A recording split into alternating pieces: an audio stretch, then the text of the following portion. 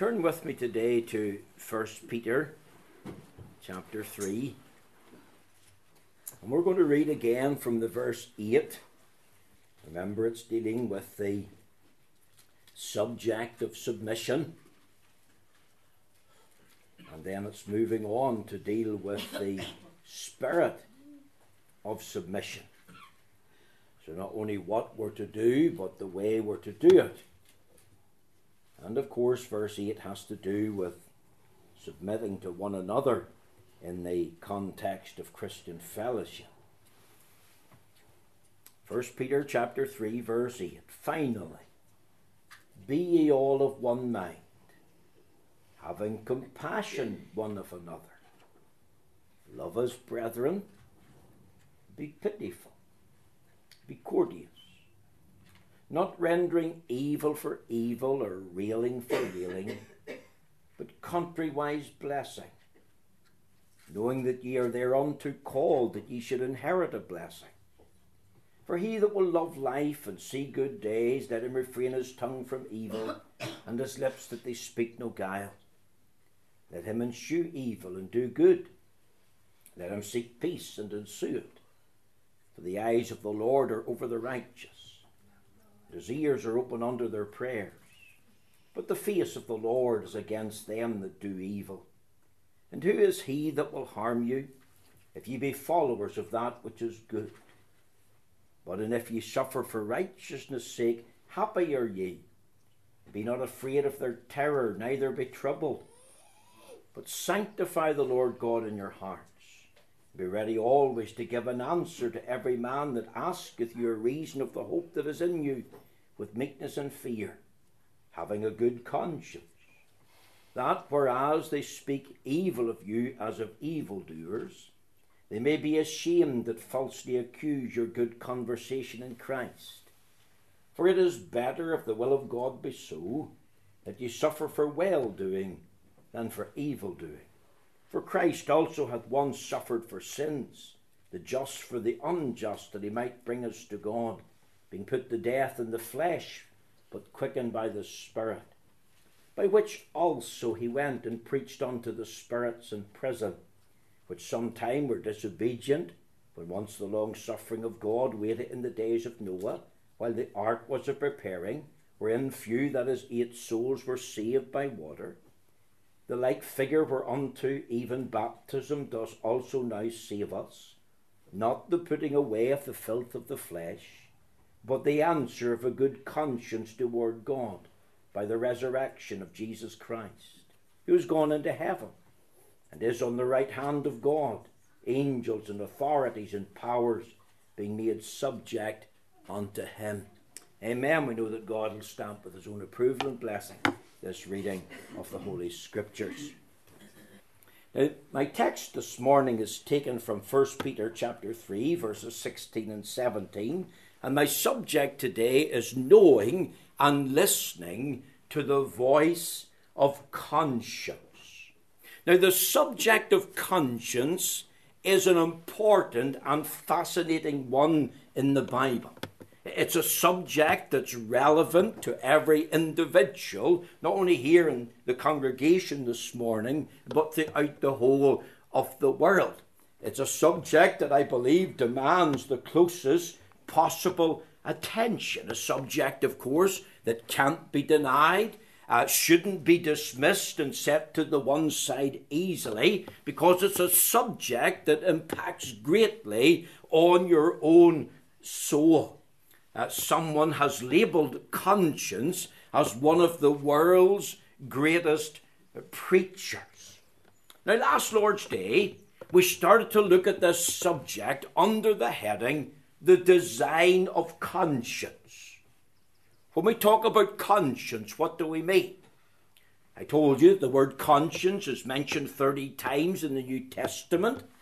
I told you it means to know together with, or to know, being the literal meaning. I informed you that every person has a conscience, that it's a faculty God built into every human being to convey a sense of right and wrong. Literally, it's part of our human makeup. It's been given to us by God to teach us and to tell us what is right and what is wrong. It's the inner witness of rightness and wrongness of our personal conduct. See, let's remember, as human beings, we are moral creatures. And we have an inbuilt sense of what is right and wrong. Human beings, of course, are different from the animals. Animals do not have a conscience. While they may have instinct, they don't have a conscience. A dog or a cat or a cow cannot and does not have a sense of guilt.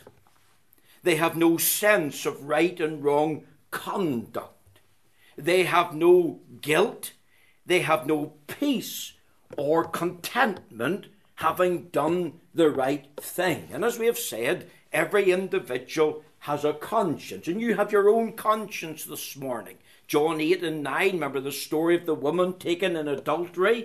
The accusers wanted her to be stoned to death according to the law. They brought the woman to Christ in the temple, and he said, "Let him that is without sin cast the first stone." And then he wrote in the ground. And it says in verse 9, and when they heard it, being convicted of their own conscience. Every person has a conscience. In 2 Corinthians 4 and 2, the Apostle Paul lived his life as a preacher, and he said to the Corinthians, commending ourselves to every man's conscience in the sight of God. So every one of us has a conscience. You have your own conscience, an inbuilt witness, a monitor that teaches and tells you what is right and wrong according to the law of God. And here's another thing that we talked about last Lord's Day. Every man's conscience acknowledges, accepts, testifies, points to the law of God as the highest standard of what is right and wrong. In Romans 2:15, even people who claim to have never heard of the Ten Commandments, don't know anything about the law of God, they have got the law written in their heart. In other words, the conscience is God's monitor in the soul. And the conscience, as God's monitor in the soul, raises its voice to accuse or excuse the individual in the light of the law. When we break and disobey the law of God, we feel bad and guilty. You've got the voice of condemnation ringing in your head. When we, by the grace of God, having been born again of the Spirit and washed in the blood of Christ, strive to keep and embrace God's law, we have got the voice of commendation. There's a feel-good factor kicks in. Now let's get the picture. Conscience is a wonderful faculty. It was built and designed by God. Secondly, it's a moral compass for the soul. It tells us what is right and what is wrong conduct in the light of God's law. And thirdly, it's a witnessing faculty, because conscience has a voice. Condemnation on the one hand, commendation on the other. It's the voice of God. It's God coming as lawgiver and lawmaker and thundering in our ears and in our soul. In his book, Pilgrim's Progress, John Bunyan, he called conscience Mr. Recorder. Because the conscience has a wonderful habit of recalling and remembering things that you thought were long since forgotten. In other words, Mr. Recorder records everything. Every thought, every word, and every deed. And Mr. Recorder can say, you said that. You did that. And on that basis, we can either feel guilty or feel glad. Maybe if I could illustrate it for the children this way, think of your computer, those of you who have computers. And you could be writing a letter, you could be working on a document, you'd be about to store a file somewhere, and all of a sudden you hit the wrong button and it's gone. And you think, oh, I've lost that forever. What am I going to do? You have to start all over again. Well, of course, for those who are very technological as far as computers is concerned, they know that that information that you fear is lost can be retrieved. It's not really lost. It's still there. Yes, it's dormant. You can't see it. But it can be found. And if you had an expert like Mark Strong, he can come along and he can get anything out of the computer that you feel that is lost. Now here's the thought that we left you with last Lord's Day. You and I have a conscience, inbuilt by God as the moral compass for our soul. The conscience knows there's a lawgiver. The conscience knows that the law of God has to be reckoned with. The conscience knows all about breaking God's law. And your conscience and mine cannot be totally destroyed. And your conscience and mine can recall past events and past things. Things that could be hidden and then come up to hammer us and come up to trouble us. Even in hell, a guilty conscience forms part of one's eternal punishment. Now let's move on if we can, because here was the second point of last week's sermon. The description of the conscience. Now, if you look at the text, verse 16, if you have your Bible open, you'll see the words, having a good conscience. I'll put it in context in a moment. Having a good conscience. And then come to verse 21. And again you've got the reference, a good conscience toward God. Now let me ask the question, what is a good conscience? If the Bible mentions having a good conscience, that's what Peter suggested to the people in his day who were suffering great persecution, physically and verbally, who were being falsely accused of their conduct. What is a good conscience? I believe, of course, if you look very closely at the text, there's a link between good conscience and good conduct. Notice what he says. He starts the text with a good conscience and ends the text in verse 16, good conversation in Christ. The word conversation hasn't just to do with our talk. It has to do with our walk as well. It's really to do with our manner of living, to do with our lifestyle. You see, the way a man walks on earth, in the context of the home, society, and the church, is affected by what's within that man. For what's within manifests itself without. Let me suggest to you this morning, in thinking of the description of the good conscience, a good conscience knows it's pricked by sin. You see, once the conscience is awakened by God, that conscience, having been awakened through the instrumentality of God's Spirit and God's Word, is filled with a sense of sin, a sense of shame, a sense of guilt. Every sinner's conscience outside of Christ will deliver to him or her a guilty verdict. There will be an inner witness of one's own guilt and sin before God. Your conscience, once enlightened, will be enlightened to its own inherent sinfulness first and foremost. And the dominant thought that will be uppermost in one's mind is, I have sinned against God. I have broken his law. I deserve hell and damnation for my sin. Remember in Acts chapter 2, verse 37, Peter was preaching on the day of Pentecost. He was preaching about people who had crucified Christ. What a terrible sin it was to be involved in the murder of the Son of God. And as he was preaching the Word of God and presenting Christ, and the Spirit of God was at work, it says They were pricked in their heart. And the word heart is another word for conscience. In other words, there was conviction of their sin. That their conscience was pricked by sin. They knew they had done wrong. In other words, their conscience was awakened. Their conscience was now troubled by the power of the Word of God and the Spirit of God. And the people realized, we are guilty of this sin, of being involved in the crucifying of the Son of God. And what was their cry? What shall we do? And of course they heard the call to repent and believe the gospel. And I have to ask this morning, have you ever felt the pangs and pull of awakened conscience? Has your conscience been enlightened?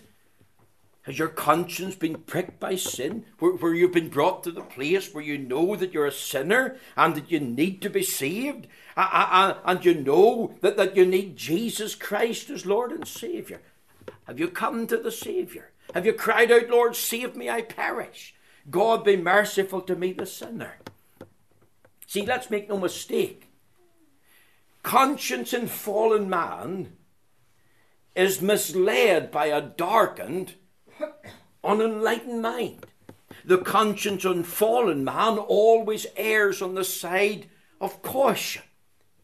It always wants to be lenient when it comes to sin, when it comes to God, when it comes to God's law. The conscience in fallen man will tell itself it's okay to do this or that, even when it's not okay to do this or that. You see, the unbeliever's conscience outside of Christ is fallen, corrupt, darkened, unenlightened because of sin. And therefore he is naturally rebellious to God and the gospel. So what does he do? He tries to stifle and silence and sear his conscience. He protests. He tells himself, I'm not doing anything wrong. He tells himself, well, I've got my own standard to live by. Of course, there's an attempt there, even in saying that, to pull down God's holy standard. The protest is, well, I'll determine what is right and wrong.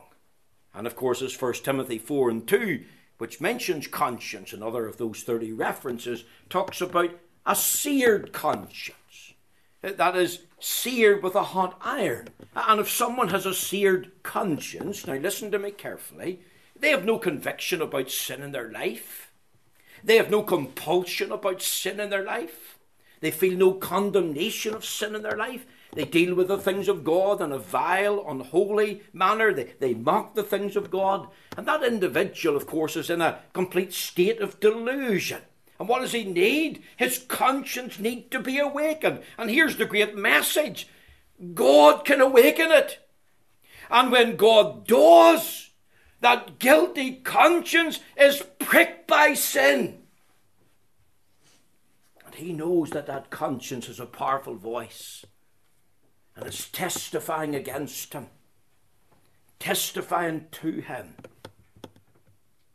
And that conscience calls for acknowledgement of guilt. And a turning to God. And even then, that awakened individual can try to silence and stifle his conscience. He can try to deaden it. Isn't it interesting that 1 Timothy 4:2 is in the context of the last days? A seared conscience. How many today in Northern Ireland live with no reference to God, Jesus Christ, sin, salvation, their soul? Live in willful ignorance to the Word of God. Despite the goodness of God to them materially and giving health and strength and giving the gift of breath and all the rest of his blessing. And they don't acknowledge that. They live to justify their actions. As I've said, they've got their own standard. They live to blame others. Well, I was born this way. I blame their circumstance, their situation. The excuse, well, I couldn't help it. Or say, but it isn't wrong. See, this is the type of a conscience that fallen natural man has. He hasn't got a good conscience. He has an evil conscience. He has a dead conscience. And he will fill his mind with other things. He'll even tell himself there's no God and no obligation to that God. Yet to have a good conscience. And that's what Peter is dealing with here. It's first of all pricked by sin. And I'm asking the question, has that been true of you, having a good conscience? Notice something else very quickly and secondly here. A good conscience is purged from sin. Turn over there to the book of Hebrews, and I want to just read these couple of references. Hebrews chapter 9, verse 14. Now find a place in your Bible, Hebrews chapter 9. You're better seeing the words on the page for yourself. Hebrews chapter 9, verse 14. If you follow with me. How much more shall the blood of Christ, who through the eternal Spirit offered himself without spot to God, purge your conscience from dead works to serve the living God? Here's another of those 30 references, and it mentions conscience. And this time it talks about purge your conscience from dead works to serve the living God. The guilty conscience that's evil and dead can be made into a good conscience. And this can only be when that conscience is not only pricked by sin, but purged from sin. And what can purge the conscience? The answer is the blood of Christ. And we can find peace through the person and work of Christ. How much more shall the blood of Christ, who through the eternal Spirit offered himself without spot to God, purge your conscience from dead works to serve the living God? Look at Hebrews chapter 10, verse 2. It says, for then would they not have ceased to be offered, because that the worshippers once purged should have no more conscience of sins. Keep that thought in mind and come right down to verse 22. It says, let us draw near with a true heart and full assurance of faith, having your hearts sprinkled from an evil conscience and your bodies washed with pure water. Now here's a great truth, a very important truth, and I want you to grasp it, taking these 3 verses together. Once the guilty conscience has been awakened and pricked about sin, and the blood of Christ is applied to purge that conscience, we discover that the blood of Christ is truly atoning, because once the conscience is purged, the heart to which the blood is applied has no more conscience of sins. In other words, the guilt of sin is removed from it forever. And that individual is now not afraid to meet God face to face. That individual now recognizes the value and virtue of the precious blood. And it's on this ground that we draw near. On this ground we venture to have fellowship with God. And notice, it's purged from dead works. Don't we live in a day when men and women try to do things to please God? I'll go up the road and I'll join the Free Presbyterian Church. I'll become clean and good living. I'll accept a bit of morality. I'll even start reading the Bible and try to learn it. I'll spend some time in prayer. I'll study the Shorter Catechism and the Westminster Confession of Faith. And you see, those things that I've mentioned, many people try to do this. And what they try to do is they press these things onto their conscience. And they try to satisfy their conscience. But it won't work. Because the only thing that can purge the conscience from dead works is the purging blood of Christ. It's only the blood that purges our conscience. It's only the blood that puts away our sin. It's only the blood that purges us from dead works. See, let's remember that there's nothing that you and I can do to please God.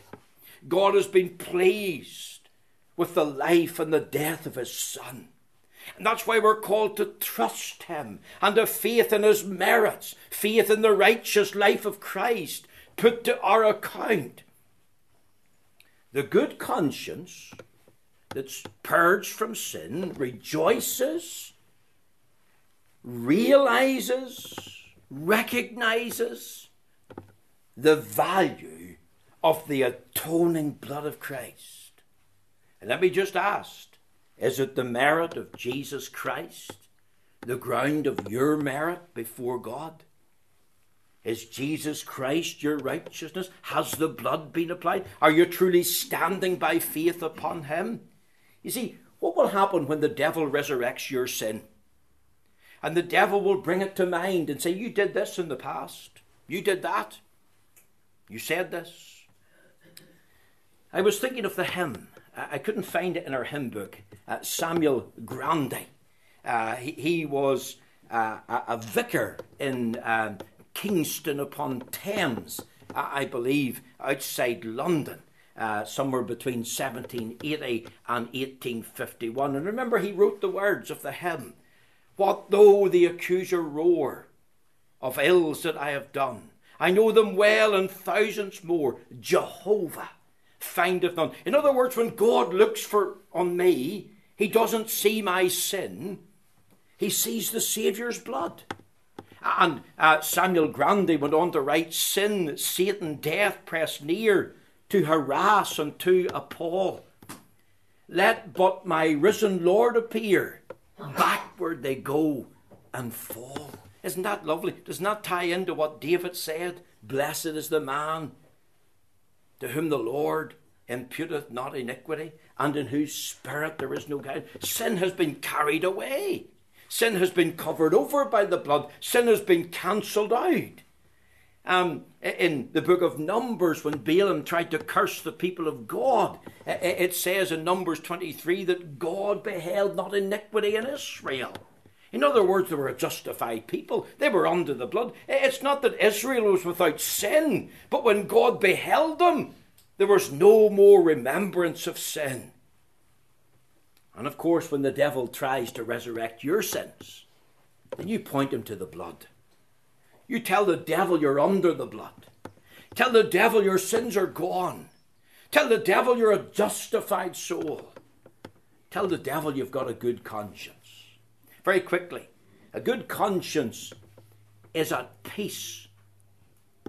You see, you can be at peace even in the full light of the holiness of God, and in the full glare and application spiritually of the law of God. You can know and experience true and real peace. You can have inner contentment. You can have joy. You can be at rest.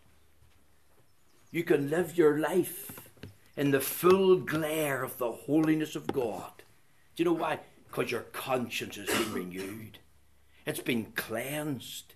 Oh yes, it's been made sensitive to God. It's been sharpened, but it now operates in accord with the Scriptures. It lives to adorn the gospel. It refuses to live in disobedience to God. So a good conscience is pricked by sin. A good conscience has been purged from sin. A good conscience is at peace in relation to sin. A good conscience has power over sin. Now look again at our text. There's a link between the good conscience and the good conversation. The conscience approves the rightness of one's conduct. Remember what I said? What a man does is affected by what's within. If the heart is right, then he will live right. Right believing results in right living. There's a link between doctrine and duty, and it's here in Peter. And the two go together. You can't have all doctrine and no duty. And you can't have duty without doctrine. The conscience that's pricked and purged and at peace approves of holiness. It disapproves of unholiness. The conscience that adorns the gospel. The conscience adores all that's found in Christ in all of his fullness. In Acts 23 verse 1, in another reference, Paul said that he lived in all good conscience before God and men. He didn't live as a hypocrite. You see, the gospel of Christ deals with our conscience, but it also deals with our conduct. The gospel of Christ deals with both our conscience and our manner of living. Paul talked about a conscience void of offence in Acts 24 verse 16. Here's the context as we wrap this up this morning. Sanctify the Lord God in your heart was his command. Stand without apology and give an answer for the reason of the hope that is in you. Stand confidently in that ground and have a good conscience. What does that mean? It means a conscience that's been pricked by sin, a conscience purged by sin, a conscience at peace from sin, and a conscience with power over sin. You see, what you say about the gospel should be the very experience and expression of your own soul. Whenever he mentioned, and be ready always to give an answer to every man that asks you your reason of the hope that is in you with meekness and fear, they were to stand without apology and give a spiritual answer. They were to give a scriptural answer. They were to give a sound answer because they were to do it having a good conscience. That's a conscience that doesn't accuse. In other words, the gospel affects your life. Maybe I could just finish with this. What does the gospel say about you and me? Does it speak about purity of life as well as lip? Do we live to adorn the gospel by the infallible standard and teaching of the Word of God? So much so that we've got a personal experience of the power of God in our life. And we're not really concerned about externals, although there has to be an external concern. And while we take on board the examples of good and godly men, even those good and godly men are not infallible guides. We're judging ourselves by the very gospel we profess. Let your conversation be, Paul says, as it becometh the gospel. Is my conduct becoming the gospel? My walk and my talk, does it exalt Christ?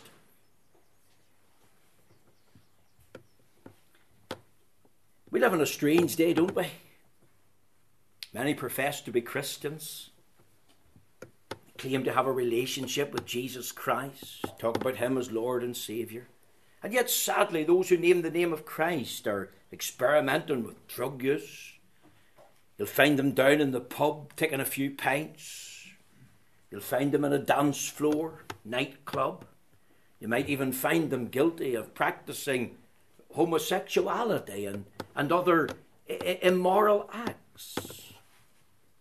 And of course the Bible says, let everyone that names the name of Christ depart from iniquity. Why? Because the gospel that we profess has to be lived out.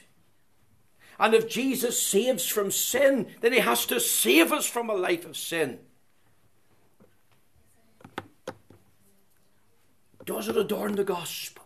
Any lifestyle choice that I make, is my profession and presentation of Christ, does it become the good news that I claim to proclaim?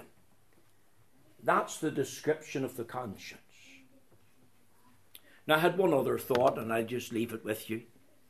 And that is the defense of the conscience. Because the context here is of a suffering people who have lost much for Jesus Christ. And they are verbally and physically being abused. And how could they live? Well, the answer is this, that the gospel guarantees them power to live. Because notice the words, in Christ. That is, they live in Christ. They can have a life of power and victory. That's attainable by virtue of union with Christ. Even though they're weak and buffeted by the devil, even though they want to quit and walk away, they can live in Christ, and they can live by the grace and strength of Christ. How can we pray? How can we deny our body? How can we sacrifice? How can we study the book?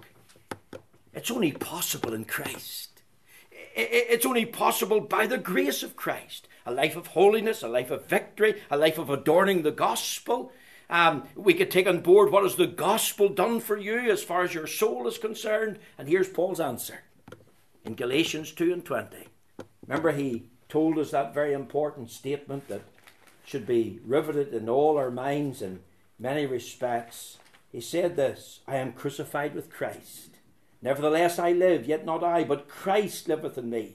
And the life which I now live in the flesh, I live by the faith of the Son of God, who loved me and gave himself for me. That's what Peter was getting at when he mentioned having a good conscience. The gospel in Christ, by the grace and power of Christ, gives us victory to live, even when we're suffering. And suffering in the will of God. We can have grace to bear with it. And we can have a clear conscience because of being in union with Christ. May the Lord bless these few words.